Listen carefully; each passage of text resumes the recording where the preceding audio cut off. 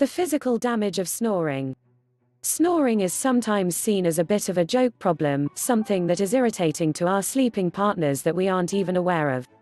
But scientists from Umea University in Sweden have just concluded that snoring can do real physical damage too.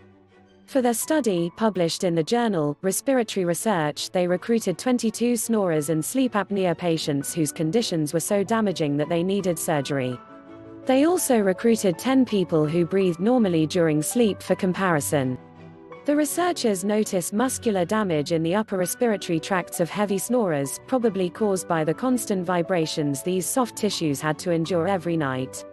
The snoring damage was so incessant that their bodies couldn't repair it, so once the damage was done, it was there to stay. Video radiography also revealed that the snorers suffered from swallowing dysfunction, most likely also caused by this muscle damage.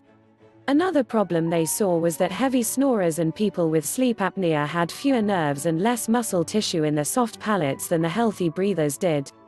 This probably made their condition worse because less muscle support allowed their upper airways to collapse, which is the reason why sleep apnea patients' breathing stops during the night, starving them of oxygen and depriving them of proper sleep. A dangerous combination that can increase the chances of cardiovascular problems significantly. When they drilled down to the nitty-gritty details, they found that much of this muscle dysfunction was related to proteins. Two proteins, called desmin and dystrophin, were known to be essential for proper muscle function, so the scientists looked for differences between how these two proteins behaved in the upper airways of the heavy snorers and the healthy breathers. Here's what they found. 1. While only 7% of muscle fibers of healthy breathers lacked desmin, 12% of muscle fibers of heavy snorers were short on it. 2. Desmin was disorganized in 13% of the snorers' muscle fibers but was fine in the healthy breathers. 3. Overall, 18% of the muscle fibers of the heavy snorers displayed desmin abnormalities, while only 7% of those of the normal breathers did.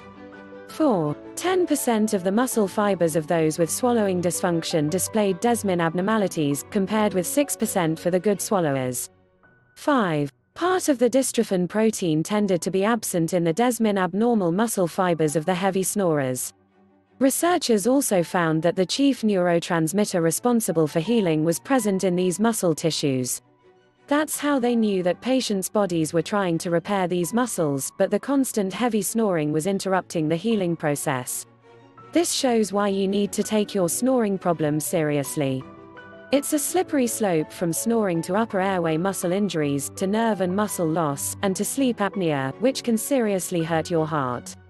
But in literally just a few minutes a day, you can cure stubborn snoring and sleep apnea with these simple exercises. Click below for more information now.